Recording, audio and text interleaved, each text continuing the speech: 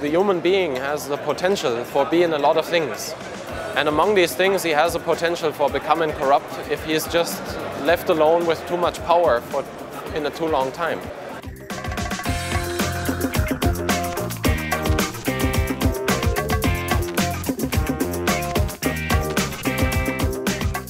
We're in a period where society is going a major step from something that it was to something very new, which is a globalized society.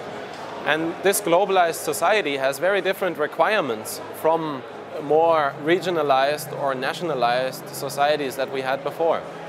And that change also brings a lot of uncertainty. And that uncertainty, I think, is what creates maybe some reluctance or even some fear, because you do not really know where it's headed. This is why politicians tell us all these stories about the dangers on the internet and why we need filtering systems in order to be able to censor the internet and all of that.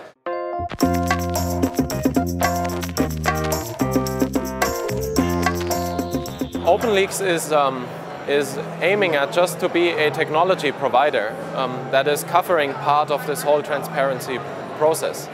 So in order for whistleblowers to safely communicate to the media or to NGOs, they need to be able to submit information, submit documents anonymously to a recipient.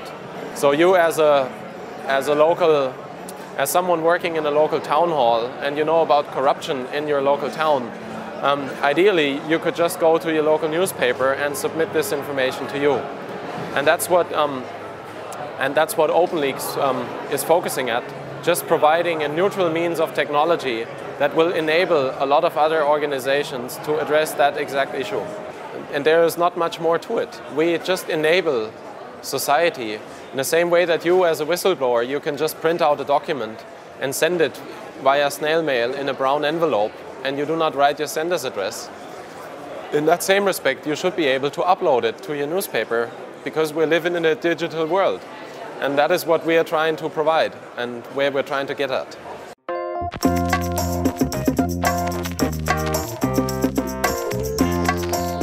It is very important that we all have a slight fear, if you want to call it fear, but that we all have the understanding that if something really goes wrong or if we do something that is really immoral, that it might come to the light and that other people will take us accountable for it.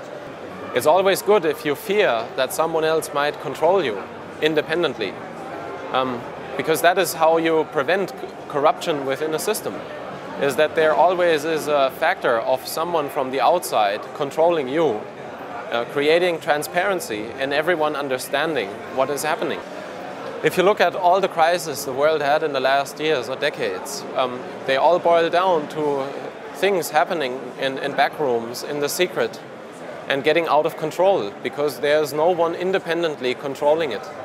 And no one had to fear that it would get to the light, that people would start talking about it, that someone on the street might approach you and tell you that whatever you did was not right. And so that's what's slightly corrupting you, you know, and this is why it's very important that we have these mechanisms today.